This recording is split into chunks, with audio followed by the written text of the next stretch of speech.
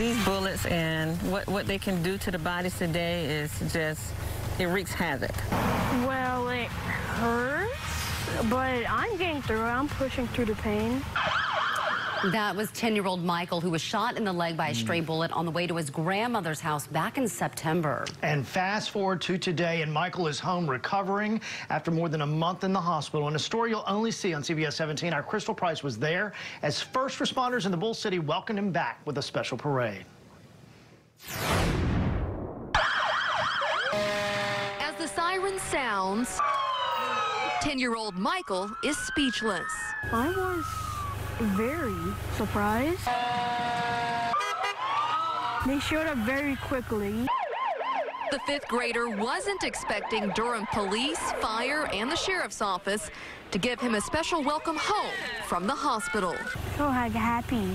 All for you. It was all for you. But it hasn't been easy for Michael and his mom, Mavis. Back on September 18th, Mavis, Michael, and a friend were all on their way to Michael's grandmother's house when a stray bullet struck their car, hitting Michael in the leg. Well, it hurts, but I'm getting through it. I'm pushing through the pain. After a month and a half in the hospital, he's able to walk again with a walker, and he's going to physical therapy twice a week. These bullets and what they can do to the bodies today is just, it wreaks havoc.